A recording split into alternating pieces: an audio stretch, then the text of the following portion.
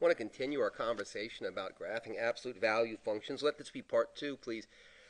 We spoke in the last video about what effect changing A has, and we came to the conclusion that changing A changes the steepness of the curve.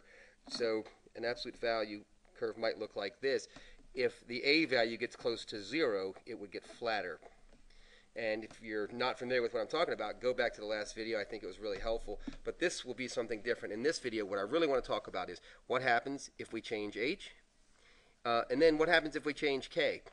So if we could start with this idea in mind, that we're going to start, everything is going to have this, y equals A times the absolute value of x minus H plus K. And the first thing I want to do is look at what changing H has for us. So let's do that now. So this is what I'm doing. I'm in the graphing part of my Ti-nspire calculator. I'm going to go to this key right here.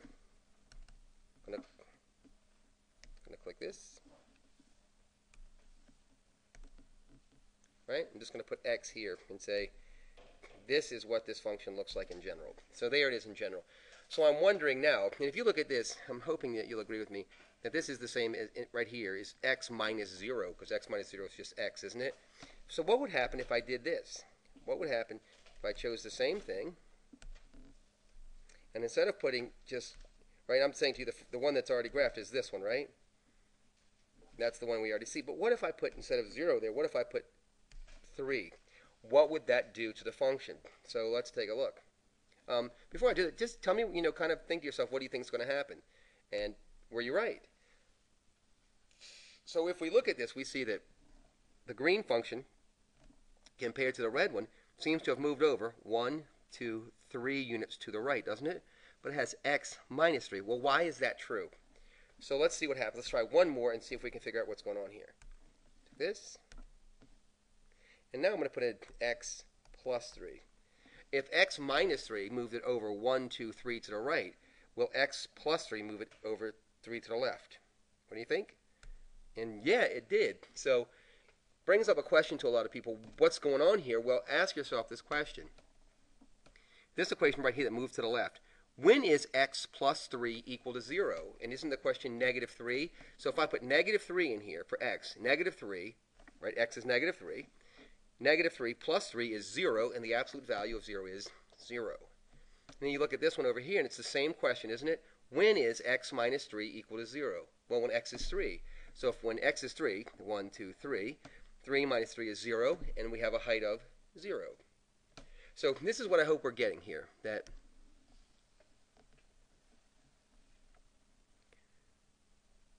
changing H moves the vertex, actually the whole function, but the vertex H units horizontally. Now, I don't know how you're going to say this to yourself, but this is an important note, that it moves it over the opposite direction that you think. So when we look at this, we're like, oh, well, look, this is positive 3 right here, right? But positive 3 moves it over 3 to the left, didn't it? And this one here, this one had an H value, looks like, right? We have x minus 3, but it moved it over from here to the right by 3. So remember that it moves it over in the opposite direction of the sign that you see, right? And there's a reason for that, and I think we described it. So we have that. Got it?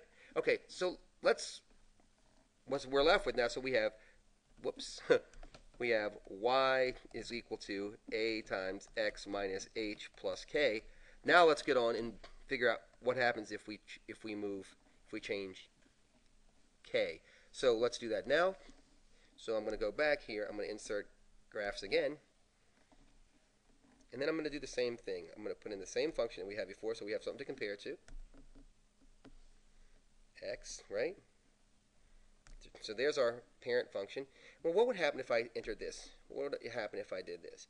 If I chose absolute value of x, if I put x in the absolute value bars, and outside of that I put plus 3, and I hit enter, what do you think is going to happen?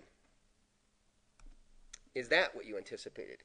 That the slope of this thing didn't get different, didn't change one bit. But what did change was the height. That when we changed this k value, added positive 3, it lifted it up 1, 2, 3 units up. And let's just be sure of that. And how we're going to be sure of that is just doing one last one. And you have this one here. Let's do it like that. Like this. And we'll take that.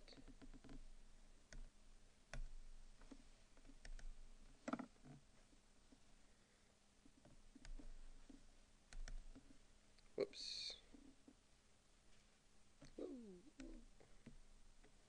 Alright, you guys, I'm going to try this one last time. It's kind of way to bail out on me.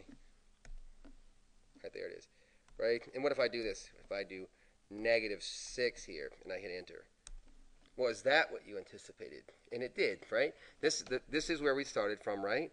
And it moved it down 1, 2, 3, 4, 5, 6. The next question you should start asking yourself is, what if you change two things? And I'm just going to leave you with this to think about. If I give you this equation, if I say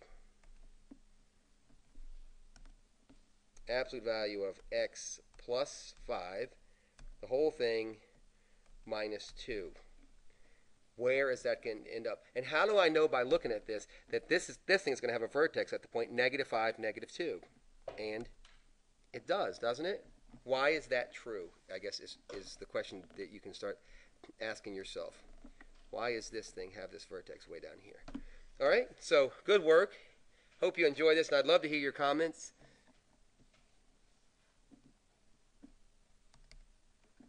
Subscribe.